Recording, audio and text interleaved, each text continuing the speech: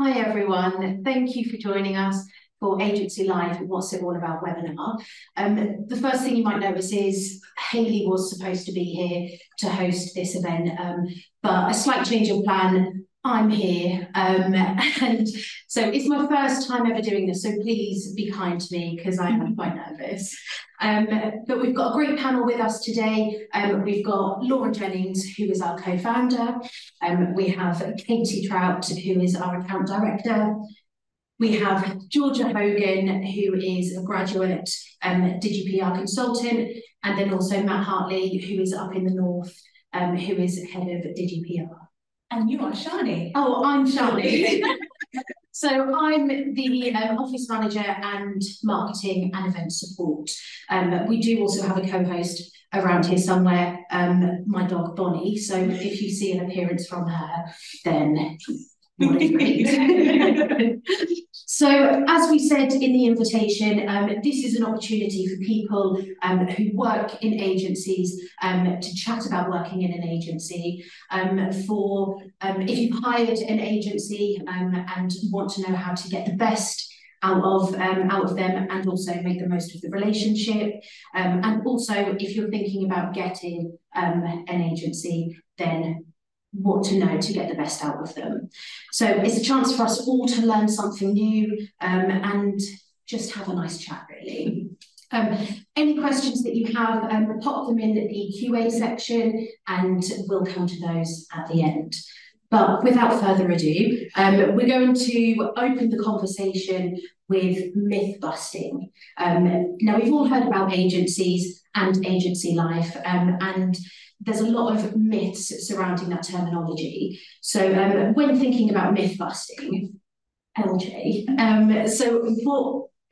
to start us off, what are the preconceptions and what do you think about myths as an agency life? Yeah, so I think one of the biggest myths is that agencies just take your money and don't care about your and are just out to make money and don't care about anything. And when we set up Fountain, it was really important to us that that wasn't true. You know, we were a really small agency to begin with, so we had to work really, really hard for everything that we got and prove ourselves.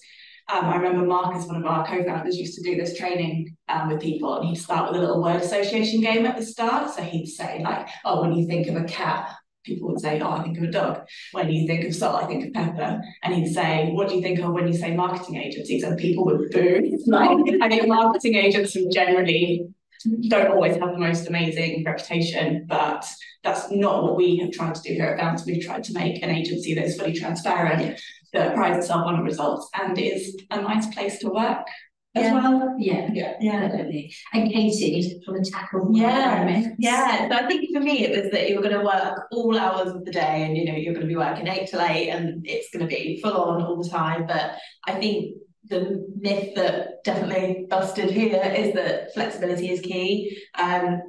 No one bats an eyelid if I walk out the door at 3 p.m. because I have a hair appointment. It's a secret doctor's appointment. I'm going to get my hair done. I've done my work within the hours, or I make it up when in the evening. So I think the flexibility for me is a massive one. And I think agencies get a bit of a bad rep that you're actually going to be working all the time.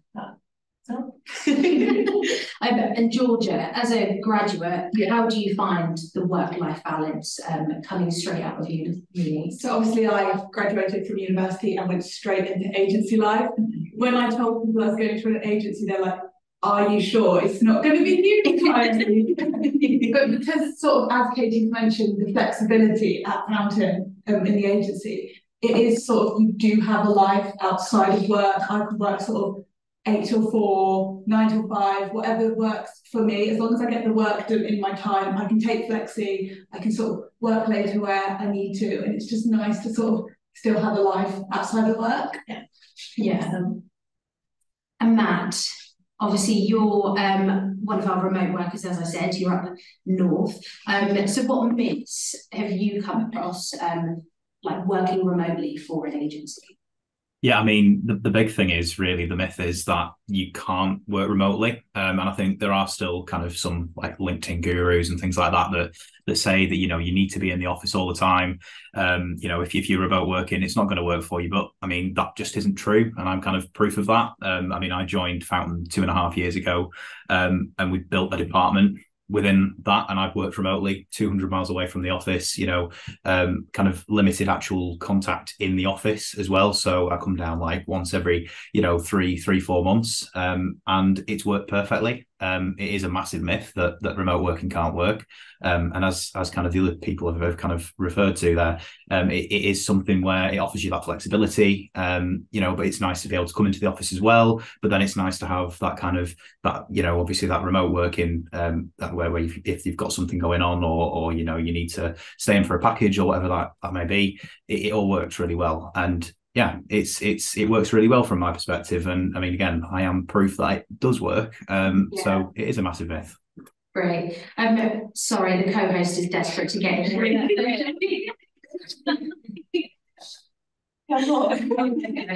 This is Bonnie, everyone.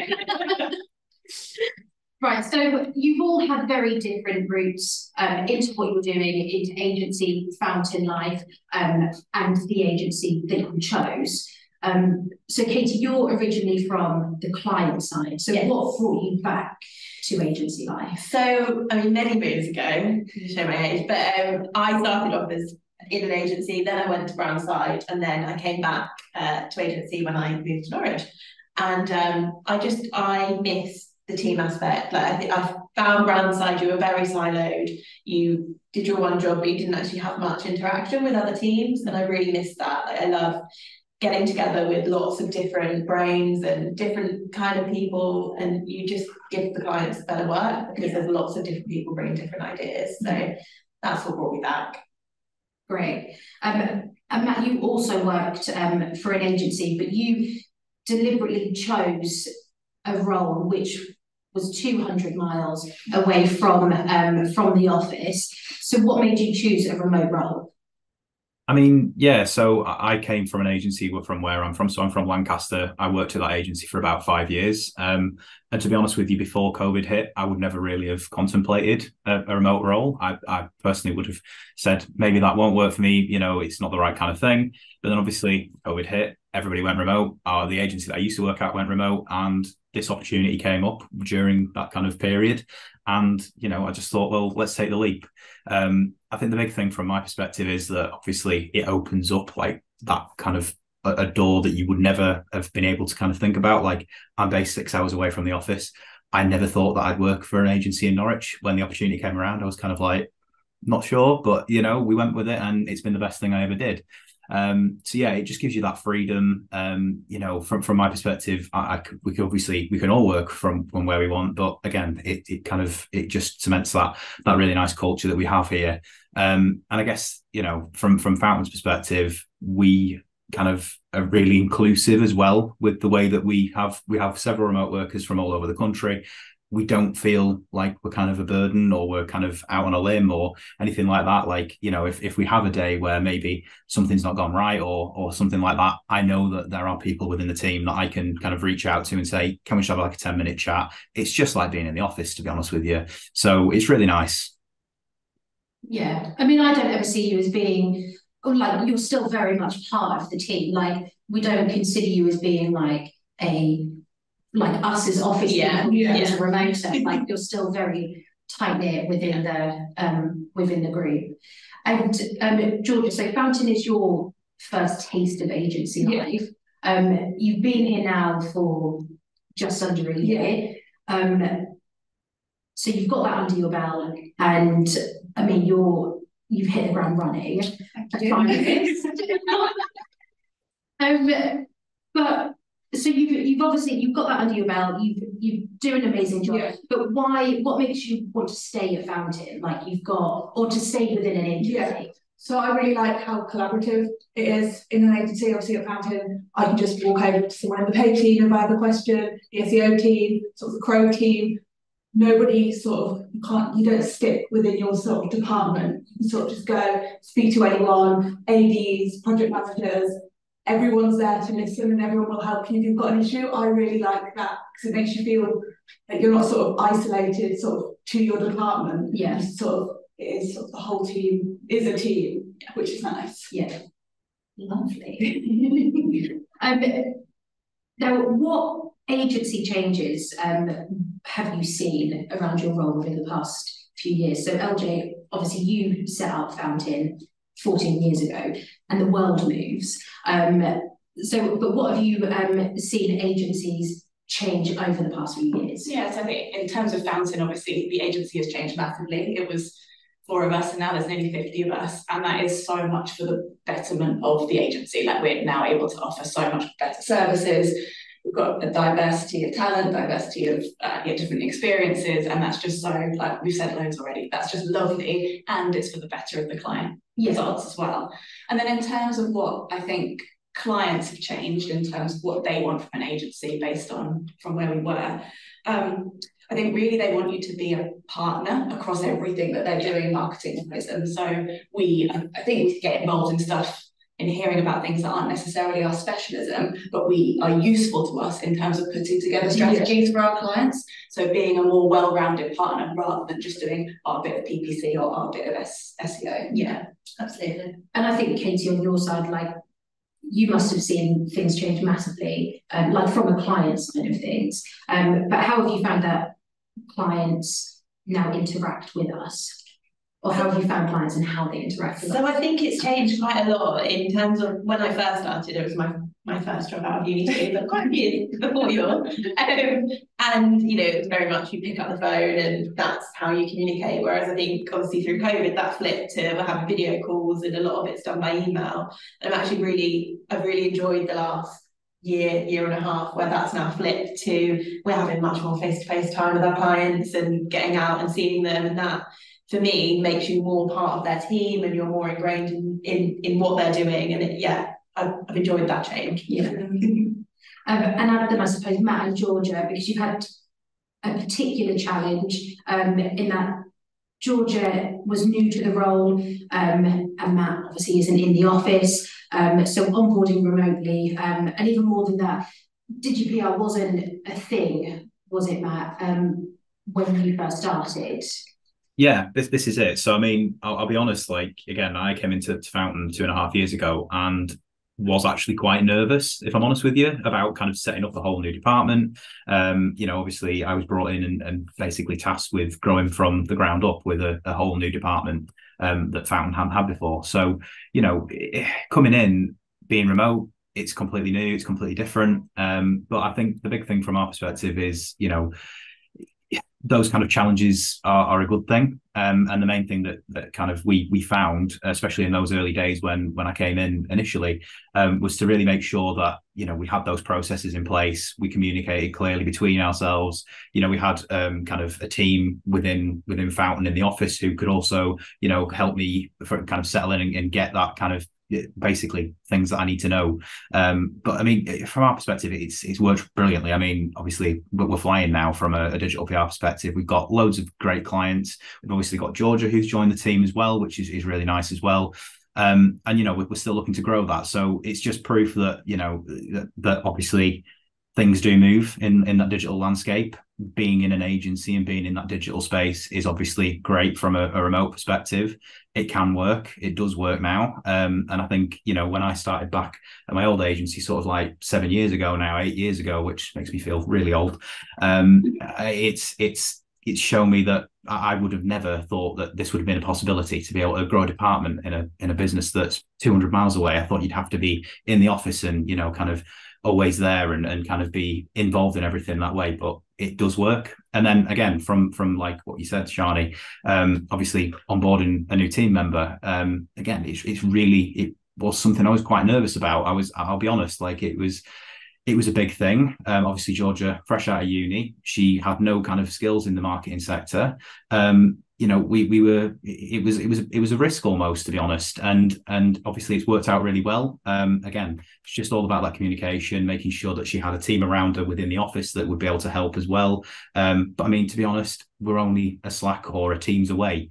And that's kind of what when we onboarded Georgia, we had a really nice, robust training plan, but I just made sure that I was available. And I think that it kind of worked out really well. I mean, proof's in the pudding. Georgia's been here a year. She's absolutely smashing it.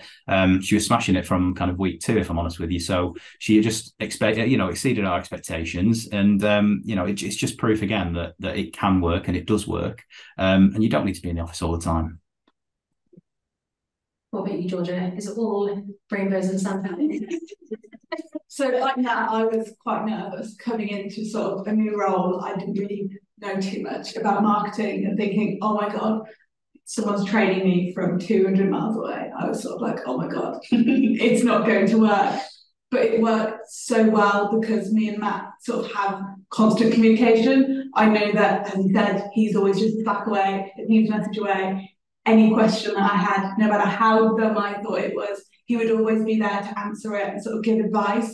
And I think sort of the distance worked better in a way because I sort of was almost forced to become a little bit more independent. Yeah. Where I'd usually ask sort of someone helping there sat next to me, I could sort of take the time to figure it out, ask someone else in the team, sort of grow my knowledge sort of outside of the training plan that Matt set out, which really worked out. Yeah. Because your relationship with Matt is like just as close as what it is with Libby, who is in the office, who coaches Georgia and like head of SEO. So yeah, I mean, that's my little input. Now, at work, obviously, we can have bad and good days. Obviously, it's not all sunshine. But how can you overcome them both as the agency and help clients overcome their own internal challenges? Okay. No, I think, from my roles especially, but we do get demanding clients. It happens. There's lots of tight deadlines, and I think that comes from probably the client's internal team having those tight deadlines too. So it's not ideal. We'd like to have the time to get things done properly, but having that team around you where everyone's like, okay, we can all help. We're all heads together. We're going to get it done. And I think that sort of camaraderie is what gets you through those bad days. And then they turn into a good day. Yeah. It all gets balanced, right? A bad day is, say, maybe the Google algorithm changes and we don't get any notification that that's going to be a thing. All the clients want to know whether they've been affected. Yeah. Now we don't know because we haven't had time to go look at it. There's all that. But then, coming back to the teamwork thing, a really good day is having solved that problem together and getting to do a high five at the end of the day, knowing that you made it through. So I think it's the balance, isn't it? Definitely. Yeah, and I think as well, like one of the things that you can do, that there are tactics you can obviously employ to kind of, navigate those things a little bit better and hopefully avoid them if you can as well. And I think one of the big things that I always do, especially from a digital PR perspective, but I know that other members of the team do it as well in different departments, is really try and set clear expectations and goals and KPIs right from the off. And I think that setting those nice and early, kind of laying the groundwork in terms of, saying to the client, look, this is where we expect to be. This is how we're going to get there. There might be bumps in the road. But having that real open, honest kind of communication with clients is a good place to start. I mean, the one thing you don't want to do is sell yourself down the river, promise them the world, and then you can't deliver that. From a client perspective, if you're told that you're going to get X amount of leads in 3 months and then an agency falls short of that, you're going to be annoyed, and rightly so, because you've been told you're going to do that, you've invested the money, and then you've not delivered. So from an agency perspective, it's just really making sure that you're really honest, really clear, everything's kind of documented, and then that ongoing relationship will work a lot better. And from an agency side, we'll have a much better day. So that's kind of the thing that we need to do. Yeah, great point. And I think going back to that honesty thing, I think it's fair to say that agency life isn't for everyone, right? Some people want to be client side and don't want to be as part of an agency. Because the agency can be a bit stressful. It's a dynamic environment, right? And it is balanced. So I think it's being honest with, is that if you're listening to this webinar thinking about potentially a career in an agency, is it right for you? Are you interested in being in that fast-paced environment where all the deadlines come in, but knowing that will get balanced out by working with a really nice because there's pros and cons to both. Absolutely, right? Spinning a lot of plates. Yeah. Good plates with good people. Good plates with good people. Anything to add, Georgia? No, I couldn't agree more. Yeah. Now, obviously, it's a big deal engaging an agency. It's a brave thing to do, especially if you had a bad experience in the past. It's an investment in time for onboarding, also money. and involves trust, like in giving us your brand. So how can clients maximize their investment in an agency?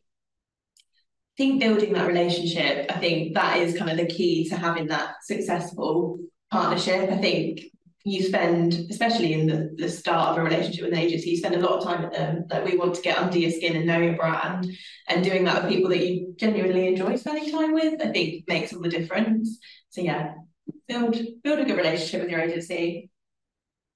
Will be fabulous. Great. Yeah, I agree with that completely. And I think really, I mean, obviously the relationship needs to be good, but I do think that almost agencies kind of almost need to be like a tough big brother in a weird way.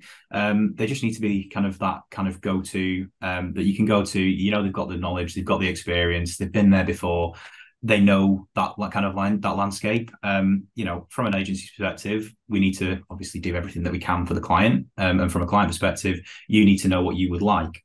But there are probably times where a client will come to us and they'll say, I want to do X, Y, and Z. And we'll kind of look at that and think, actually, you're probably better off doing these things than what you want to do. And this is why, and this is what experience tells us.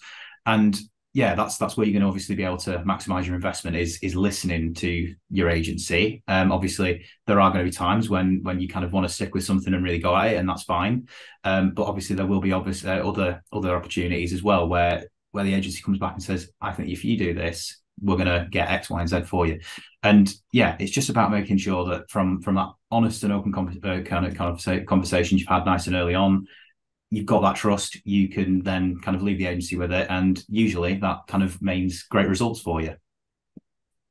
I think that's a great way of explaining it, like a tough big brother. Because, like, I mean, you have friends who like to sugarcoat things, but then, I mean, like my sister, for example, would just tell me how it is. And yeah, that's what you need in this relationship. I think likewise, we want that from the client as well, right? If a client is holding back from us, then we can't do a proper job. We want to know if you're unhappy with something, we want to know about it. If the goals need to be slightly different, we want to know about it. The more information we can get, the better. I really think that your agency needs to understand your brand and your brand values to fully get the most out of the relationship. Because if you're holding something back, you don't fully explain the brand, how can the agency then sort of go ahead with your goals if they're not fully aware of everything? So again, just sort of the transparency between the client and the agency and the client needs to be there, so that it's the trust and the relationship can grow. We've all mentioned trust, so then what I take of that as an agency owner is we need to make sure that there's trust within the team as well, because a client isn't going to trust us if they sense that there isn't any trust issue. So I think, yeah, making sure that as a team we do trust each other and resolve any issues. Great. Right, before we have a look at what questions we've got a final quick fire question. So when you're ready.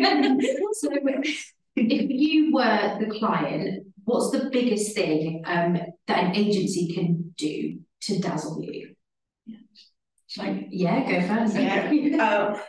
I think so as the client, what the agency can do for me is to understand my goals. Because some clients have really commercial goals, like sales, revenue, leads, very, very firm metrics. And other clients have secondary goals to that, maybe some brand awareness, maybe they've got some test and learn budget that they want to be able to report back to their board about what they gained from that. So I think it's being really, really clear and transparent with what the goals are and us understanding your why. Like, why are we doing this for you? Great. For me, it would be to be fun, like make me like you as a person, because you're going to get the best out of me as a client. Dazzle me, take me for lunch, all the fun things. Georgia? Again, I covered it earlier, but just understand the brand, sort of the brand, what it does, the values. So just the agency has an understanding of sort of your brand and what you want from it.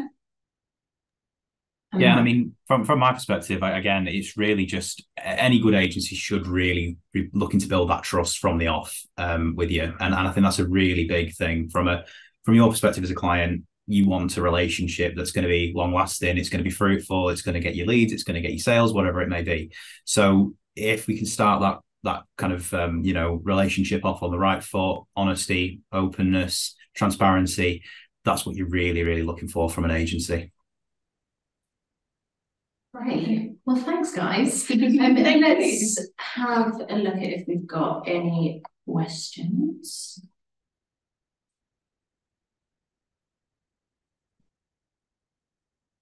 No, none. So if you have any questions, feel free to reach out to us on LinkedIn. We are going to, this session's being recorded, so we're going to pop it up on our website. We're going to share it in our newsletter. So if you're not subscribed, head over to our website and you can subscribe to our newsletter. And then we'll also post it on our socials. But thank you so much, our panelists and everyone for coming. Yeah, it's been fun. Thanks so much. Thank you. Bye.